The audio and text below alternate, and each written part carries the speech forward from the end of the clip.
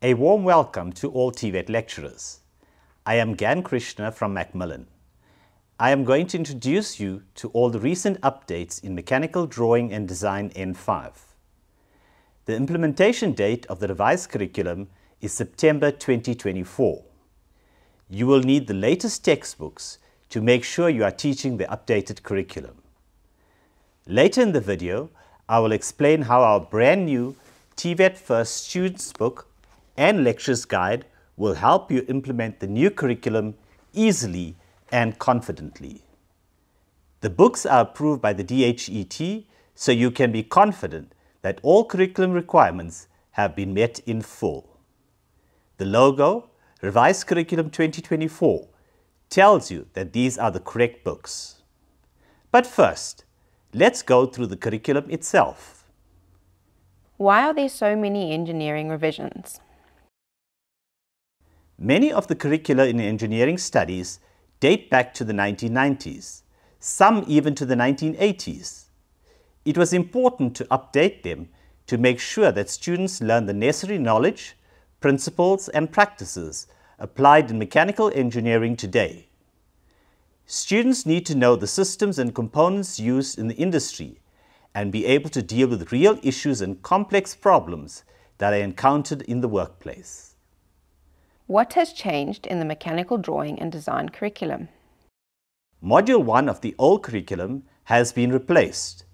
The other topics have remained substantively the same, except that the learning outcomes are now specified in much more detail. The order of the topics has also changed. Some of the changes to the content are moderate, while others are more substantial. The former Module 1 on friction and bearings has been completely replaced by the new Module 1 on ultimate and working stress for various types of materials. This module provides important information which helps students to understand the forces that act on a component. The module covers concepts such as tensile stress, shear stress, crushing stress, compressive stress, working stress, factor of safety, as well as bending and twisting calculations. Whereas the former Module 2 focused on calculations involving thin cylinders and riveted joints, the revised Module 2 mentions only descriptions, designs and sketches. Two new concepts are strength of the solid plate and efficiency of the riveted joints. The former Module 10 required calculations involving fillet welds, but the new corresponding Module 3 covers the description and design of fillet welds and butt joints. The former Module 4 on shafts has been renamed Design of Shafts for Power Transmission. The new Module 4 starts with calculations of the power transmitted by shafts. It then focuses on designing shafts for rigidity and for torsion only. The new Module 5 on keys, keyways, taper pin and splined connections corresponds to the former Module 3. Various types of keys are now specified and their applications are required. Their size also needs to be determined. Whereas the old module emphasized calculations of the length, width, thickness, etc. of the tapered and spline components, the new module rewords this simply as requiring their design. Both the former and new Module 6 deal with the design of couplings, although the classification of couplings and the operating mechanism of claw couplings have been added. The new Module 7 covers the old Modules 7 and 8.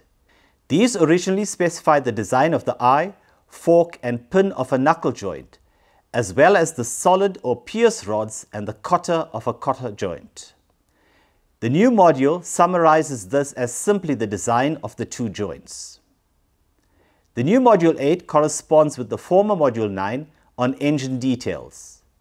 The old syllabus called for both calculations and design, whereas the new one has rephrased this as demonstrating an understanding of their design.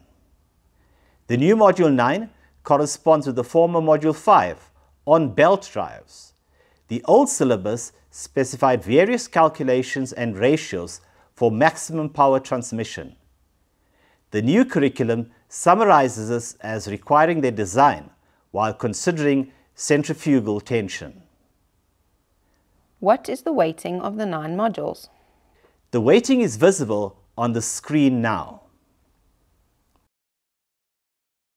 What about the exams? The mark allocation for exams will follow the weighting of the modules.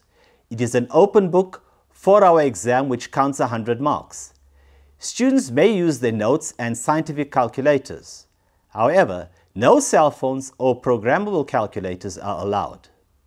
How do TVET FIRST textbooks help me teach the new curriculum to my students? The TVET FIRST Mechanical Drawing and Design N5 series includes a student's book and a lecturer's guide.